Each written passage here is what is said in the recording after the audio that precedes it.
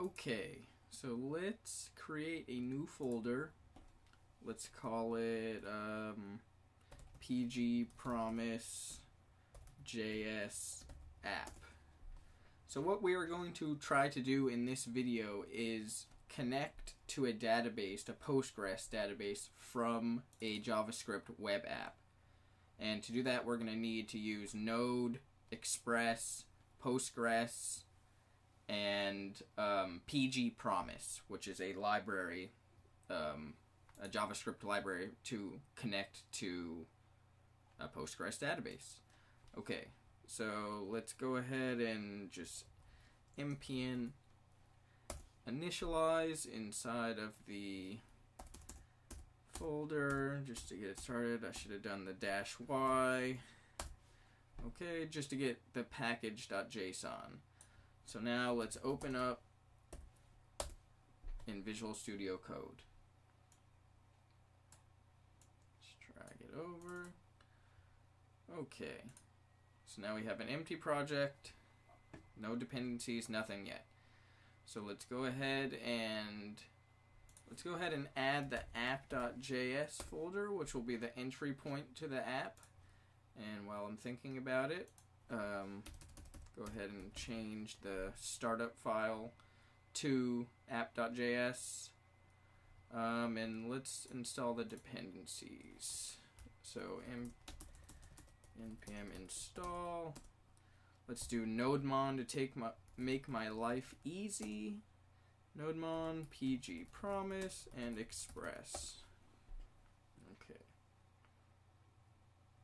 Okay, so while these are downloading, I don't have a database for you guys to connect to, but on this website, PostgreSQLtutorial.com, it is a fantastic learning website if you're trying to understand databases and how to connect to them. And they offer a sample database. So that is what we're going to be using and connecting to in this in this demo. So you just go here, you download the DVD rental sample, and then from psql, which is the terminal command for Postgres databases, you run a pg restore into a local Postgres database. So that's what I did. The file is here, and all I did was restore it into the database on my computer.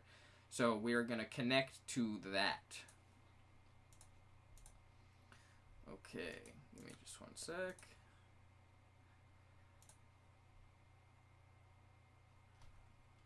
Okay, here we are. So now we have the dependencies installed. Let's go ahead and add the start script for nodemon. So nodemon, and then tell it to open app.js. Okay, let's save that. Okay, let's go ahead and add the two other folders we're going to need. So we're going to need a database folder, which will house a file called index.javascript, which will house the connection to the Postgres database. So instead of having to specify the connection parameters each time you make a query, you can just localize everything into one file and then reference that file, the database configuration file, in whatever other routes or whatever other files you need to connect to the database. So let's do exactly that. So first we will declare the dependencies, require PostgreSQL.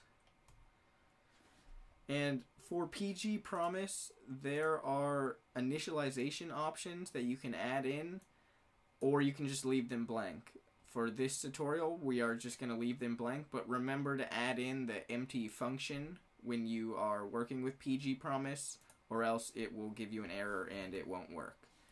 So bring in PostgreSQL, and then let's go ahead and declare the connection string to the database. So let's go ahead and bring this to another line. Okay, so there are essentially three parts to a connection string. So the first part is declaring the type of database, the protocol, I guess. So the second part is the username and the password for the connection to authenticate your connection to the database. In this case, I'm just using a general password as my password, so but yours will be different depending on how you have it set up. And then the third part is the connection, or where the server is running. And in this, for just simplicity's sake, we are connecting to a local host on my computer. And then the last part is the name of the database, which in this case is DVD rental, which is just that sample database from the PostgreSQL tutorial website. Okay. And then we can declare the database equals PGP, and then we'll pass it the connection string variable. And then we will export the database so that it can be used by other routes and other files that need to connect to the database. Okay. So now that we have that, let's go ahead and get our app.js started. So let's first declare the Express dependency. Require Express.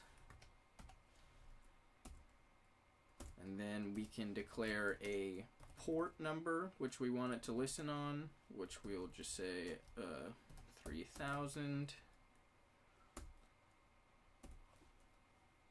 We have to initialize the Express app by just making it an instance of the variable.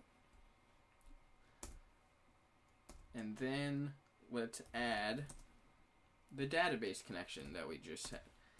So it will be require, I think it's /db. Yes. So now that we referenced the index.js file, it will use these connection parameters each time. Okay. So just so we can get the app started, the last thing we need is to declare tell it where to listen. So we'll pass it the port number that we declared, and then a empty function to get it initialized, which will just log where the app's running. Console.log. And remember to use backticks, which are above the tab key if you're going to use string literals, which we are. So server running at http localhost :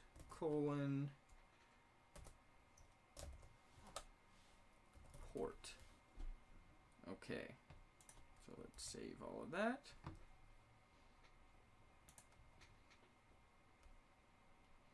Okay, and so we can get the response from the database back in a JSON object. Let's do app.use express.json and then initialize that. Save that. Okay. Okay.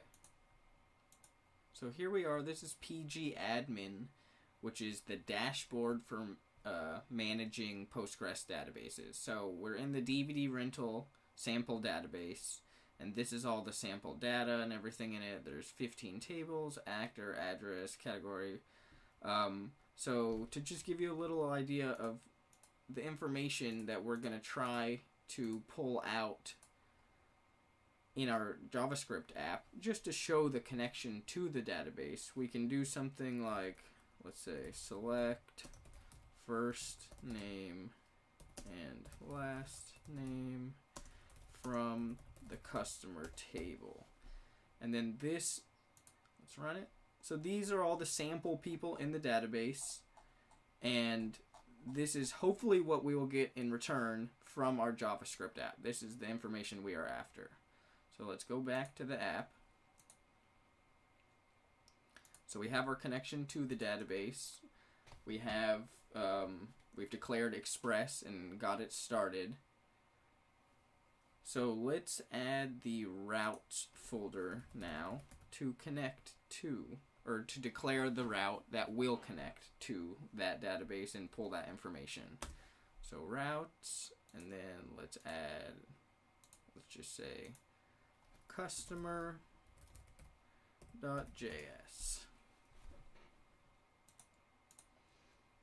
Okay, so let's declare the dependencies in here. Const express equals require express.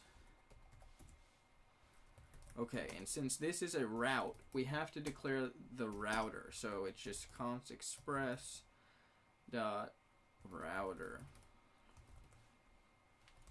Okay, and since we also need to connect to the database, we're going to do require I think it's dot. There it is, since it's one more folder in. Okay, so now this is the method to actually connect to the database and send it a GET request for the information. So we're going to do router.get, and we'll target just the root, but we'll declare the route in the app.js folder in just a moment. And then the callback function will take a request and response, and then an arrow function. Okay, so this is where we actually query the database. So we do db.any, and then we write our query. So we'll do select first name, last name from customer. Okay, and then we do then, and then all of the rows. So db.any, the method, is for when you are returning any number of rows. You don't necessarily know how big or how many rows or how big the object that you're going to get back is. So db.any is kind of a catch-all for just when you're not sure. So we're going to do declare the rows, then an arrow function, and then we'll console.log the rows just so we can see them in the terminal, and then we will declare the response object to return us a JSON object of the rows. Okay, and then we'll do some minor error checking just to make sure the query was successful.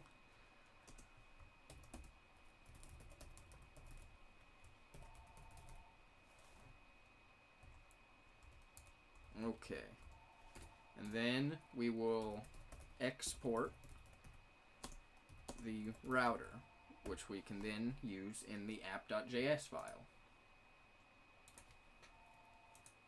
So let's now declare the router. So we'll do customers router equals require, and then we'll do the path to that file. So routes customer. Okay. And then we'll do app.use, which is another like catch-all function for just telling the app to do something. And then we will pass it the customer's router, or the customer route, and then the customer router. Okay, so let's go ahead and save all of that, and that if everything went as it should, we should see some data pulled from the database in the app. Okay, so the server's running at localhost, control-click. Okay, cannot get, that is good. That means that we are connected to the server, but because we didn't declare anything for just this home page, there's nothing there. But that means that we're connected. So let's go ahead and go to the customers page. And there it is. So we successfully queried the database and pulled out the first names and last names of all the customers from a JavaScript web app using Node.JS, Express.JS, and the PG Promise library. So what you do with this data could be a whole bunch of different things. You could display it. You can send it into the database. There's a whole range of things you can do. But at this point, that is out of the scope of this video. So I'm going to go ahead and end it here. And I hope that you guys found this useful and that it saved someone some learning time. Because it took me a while to figure out how to actually connect to a database, query it, and return info from a web application. So, I'll see you guys next time.